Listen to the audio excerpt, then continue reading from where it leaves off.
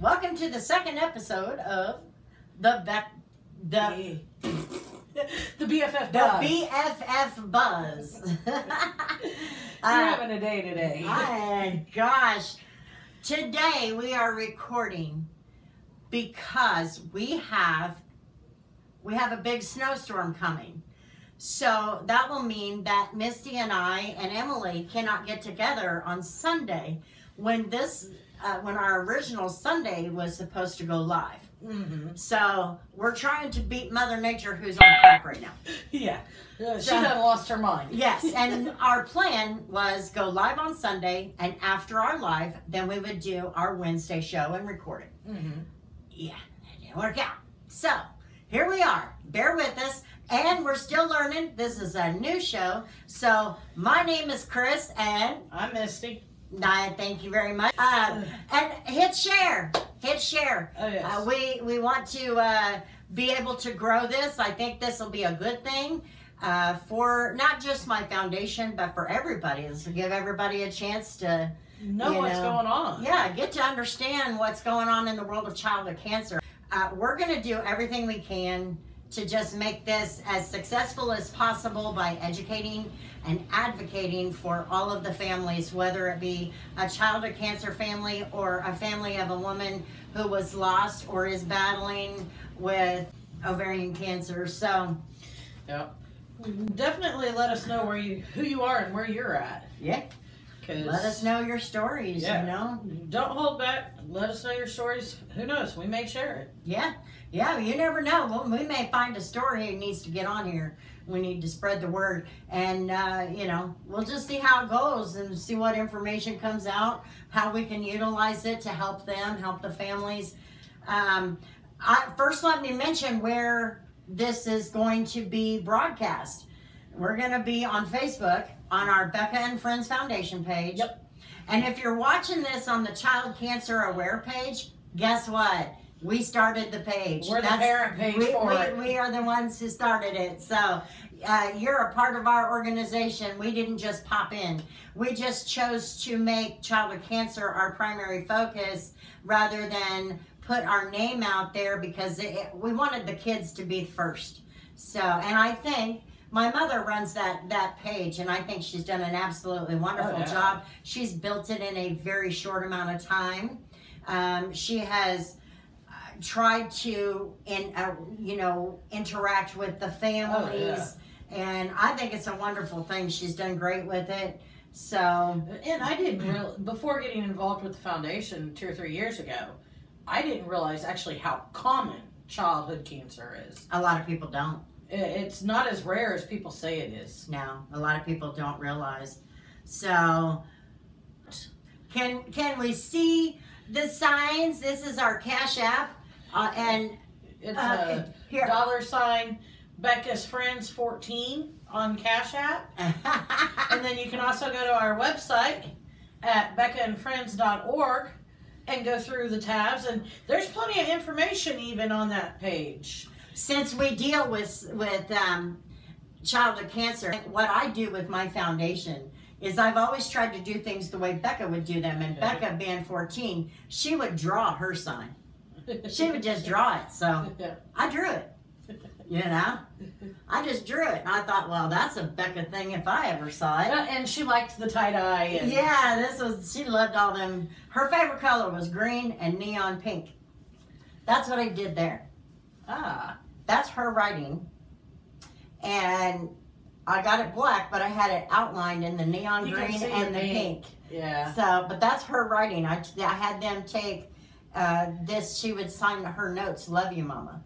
And so I had them take that off of there and put it on. But those are her colors: black, neon green, and neon pink. So we just made it as colorful as possible. That's why you have the neon green here. And for anybody who's wondering, Bekah. She's named after the biblical spelling of Rebecca. So I want to make sure I clear that up because a lot of people will message and say, "I can't find your website." And I would say, "Well, what are you typing in?" And they'll go, Becca. No, it's Bekah. But anyway, who we are. Who are we? Who are me. Stumped. Yeah, just a little Squirrel. bit. Yeah, squirrel moments. Still have those.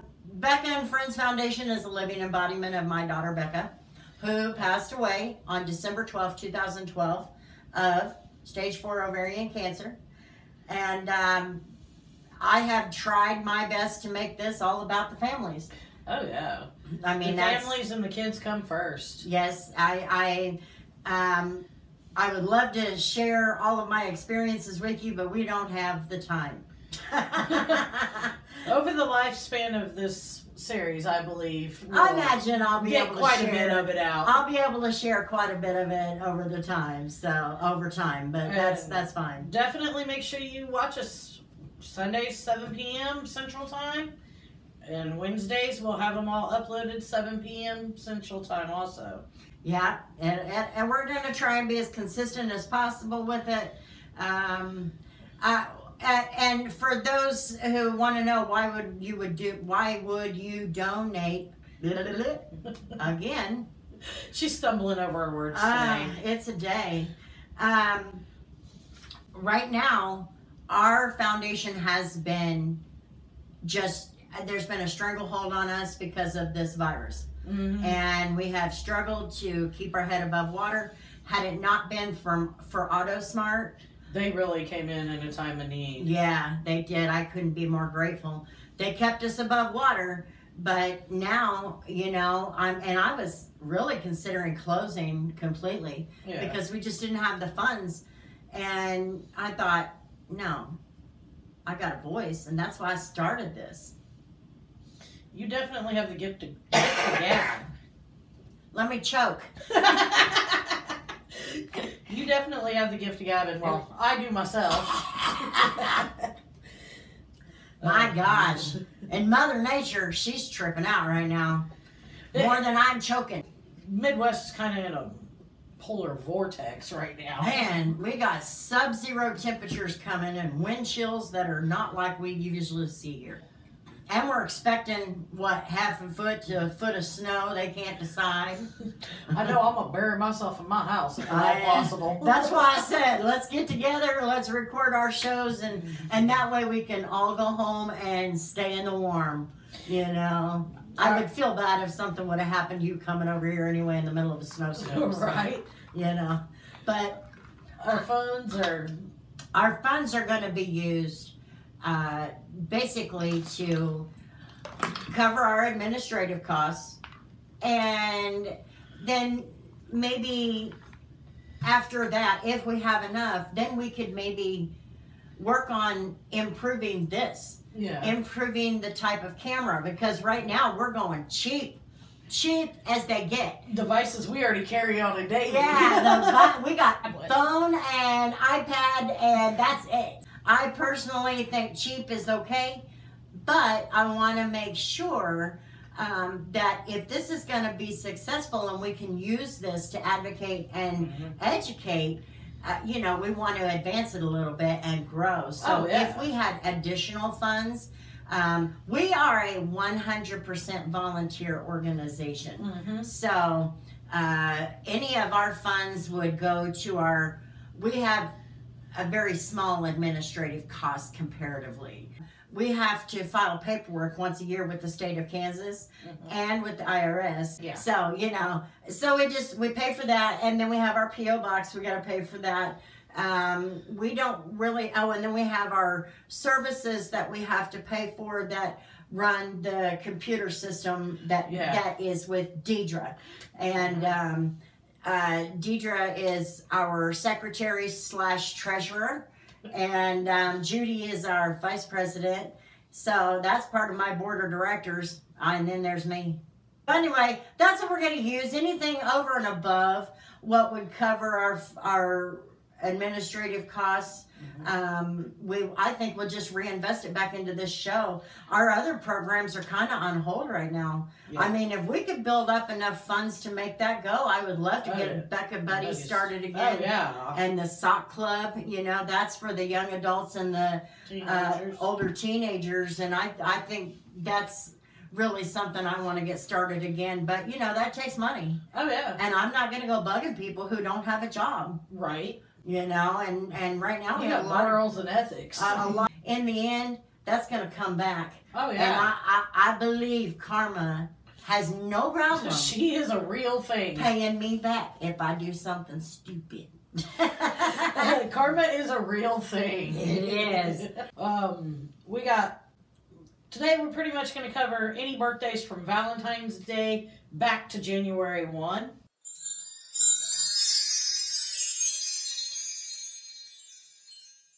January 12th, Alora turned 9. Now Laura, she is something so funny. These are a lot of our local kids. Yep. That meaning Wichita and surrounding areas. So if your kiddo has a birthday, just let us know. Yep. We don't mind adding them in. Oh, no. Grayson turned 7. Grayson is 7. On the 6th of January. Oh, happy birthday, Grayson. One of our buddies, the 15th of January, Brett. Turned 18. He's an adult. It's time to grow up.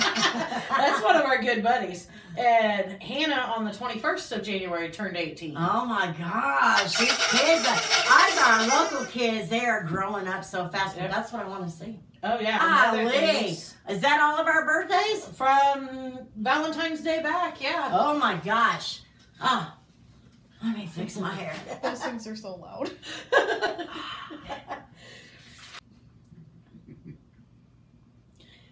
We do have a couple new diagnoses. That's a big word. Yeah, it is. Especially for somebody who don't sleep very much. We've got one, and I can't remember exactly where he's from, but I know he is overseas. It's SLAV. Slav. Yeah, I want to say he's over near Russia area. Oh, maybe like that one was mentioned. Kind of over there. He's got, and I can't pronounce it. I know it's a sarcoma. Rhabdomyosarcoma. Sarcoma. See, this is where this show will come in handy. Rhabdomyosarcoma. But the first word is ALVEOLAR. Avalar. January 18th, he had a relapse. Oh, man. And then... Dude, that sucks. Yeah. Journey, she's from Maine. She's got a syndrome, MDS syndrome, which could possibly lead to leukemia. And she's 8 years old. That was what 15. Melissa had. Melissa had SDS, I think is what it's called. It's a syndrome. Mm-hmm. There's a lot of these syndromes that lead directly into particular cancers, but there's a lot of people who don't understand those syndromes. Maybe we'll talk about that too. Yeah. Now, the sad part. The things we don't want to talk about is our losses. We don't want to talk about it, but we're gonna. Yeah. Because everybody needs to know. January 25th, Talon, 17 years old, neuroblastoma. January 26th, Jace, 6 years old, DIPG. January 30th, Baron, I think that's how it's pronounced, as Baron, ATRT, 8 years old. February 1st, Tess, DIPG, 6 years old. January 30th, Aspen was an ALL survivor, but COVID ended up taking her at 17. January 26th, Eddie, DIPG, 7 years old. And February 12th, Skyland, DIPG at 5. Jeez. That's too bad. And you know, DIPG, that's going to be one of our shows. I promise you, it's on my list. It is going to be one of our shows because that dang cancer, it is taking all of them. We don't have any survivors. We have some that are in remission, but their cancers, just one by one, they come back, and it just takes them just like that. I mean, just like that. I'm not kidding. It's a brain cancer, isn't it? Brainstem. Brainstem. And look how many we had. Mm-hmm. It's too many. Just from January 1 till Valentine's Day, there's 4 of them, yeah. That's too many. So in little over 30 days. Praying for those families. Oh yes. Praying for those families. I know where you are. So we're gonna leave that right now because I do not want to cry. Me either. Because we're both a little emotional people. I live that, and Yeah. my mind always goes to the mom. Oh yeah. You know, because that's what you were in your situation. Yeah, I just go. You know how the mamas feel. Yeah. So, let's mention a couple. Let's go back to Happy. We had 2 birthdays of volunteers. You just had a birthday. Yep.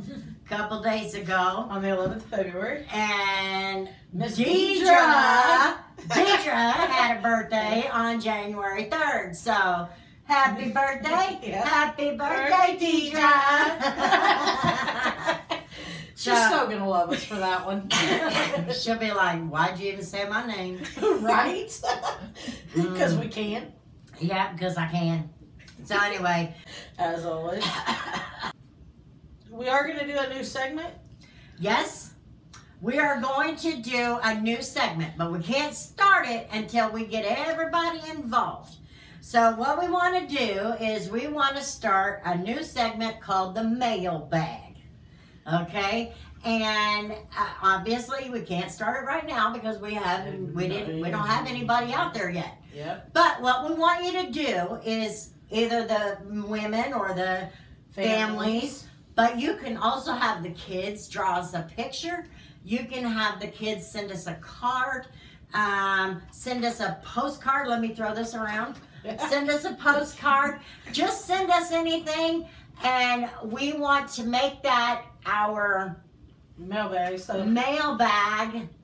and we will read those cards and show those pictures and all of that on our show. Oh. I think it would be fun to get everybody involved, yeah. And it'll give the kids something to do. You know, you're gonna draw Chris a picture. Right? Just draw me a picture. You can color it. You know, like my colorful signs.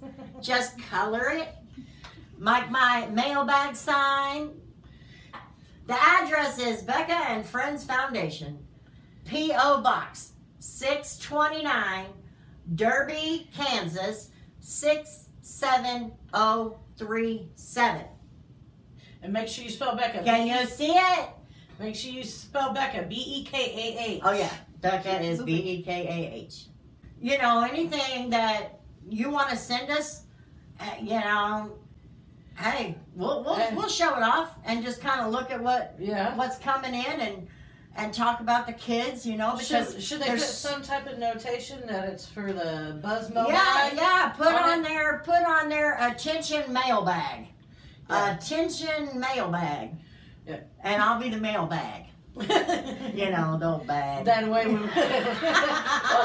when Judy goes to the mailbox, yeah, she knows, okay, she'll know, get this to Chris pretty quickly. Yes. So, well, she'll actually drop it off with Deidre because Deidre has more free time than I do. Right. So, let me just talk about one more thing. February 15th was National Childhood Cancer Day. It was after our first show, but before this one. So I want to make sure we recognize that day. And let me give you some facts. 46 kids a day. It's actually 46 to 54 kids per day in the United States are diagnosed with cancer. Prior diagnosed. Words. 7 to 10 kids per day will die. That is a lot. It is a lot. A lot of people think we've got 30 million kids in the United States. That's not a lot. It doesn't work that way. And I am going to go over that. That's something else I have on my list of things we're going to talk about. I'm going to talk about why childhood cancer is not rare. Because not all children are susceptible. Not all children have the family history. So I'm going to talk about that. And I'm going to show you one day childhood cancer is not rare. Yeah. We're not dealing with this is how many kids we have in our country, so it's rare. Doesn't work that way. So I will be breaking that down. And I've said it before on one of our segments. If you ain't been around Chris or ain't been around this foundation, you'll find out real quick she doesn't sugarcoat. No, I don't have time. I don't have time to sugarcoat it.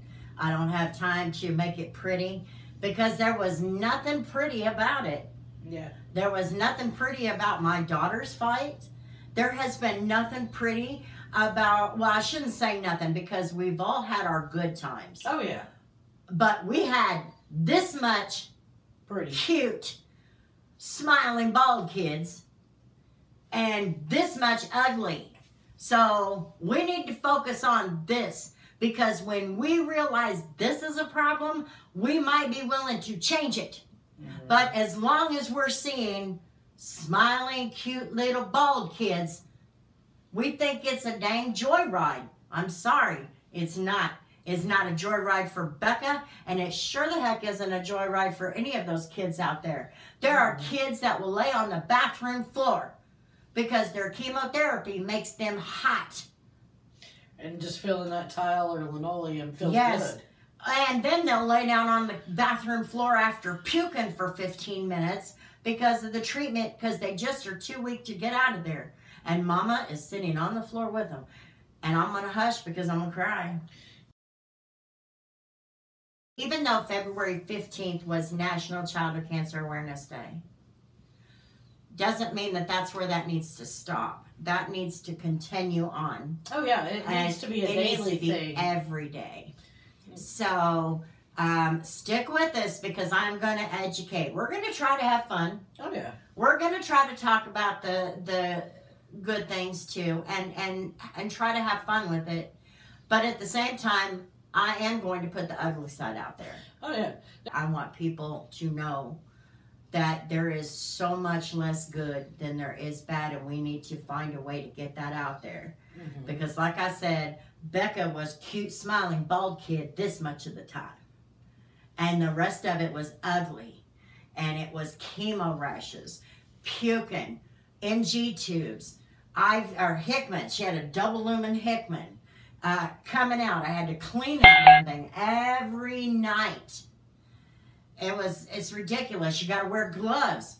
You can't even touch your children. You got to wear gloves to change your diapers. Obviously, she wasn't in diapers, but there are parents out there who have to change diapers in their toddlers, and even their teenagers. Some of them have had to do that too, especially the ones that are incapacitated. So, you know, I want to make sure all that's out there. Oh, yeah. Because as long as the public thinks this is smiling, cute little bald kids, this is never going to get better. And we're going to stay here. And we have stayed here.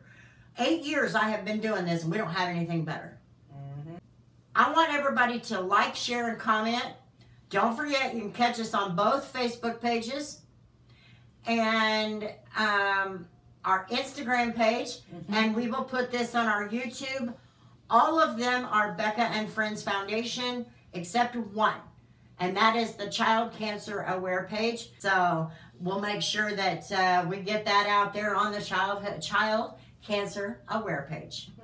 Don't forget, you can donate at either bekahandfriends.org or at our Cash App at Bekah's Friends 14. Do what you can.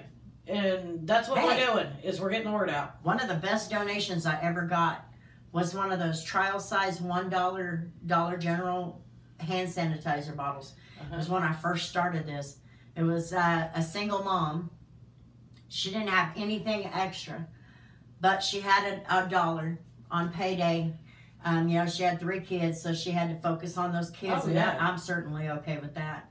And she had $1, and she put a note around this and then put it in between my front door and my screen door when we were still living in, when I was still living in the apartment.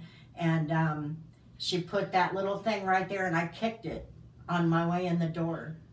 But she left this note wrapped around it. That's the best donation I ever got. Oh, yeah. So don't think that $1 cannot make a difference. Because exactly. it'll probably make a difference in the heart of one of us. Yeah. But, you know, $1 definitely can take things further than you think. But it was the thought that she thought of us while she was trying to get stuff for the family, for the kids, you know, and she thought of us. And that kind of heart, no. Okay, I'm going to cry again. Yeah, don't let kids fight cancer alone. That's right. But thanks for watching. Thanks for watching, and peace.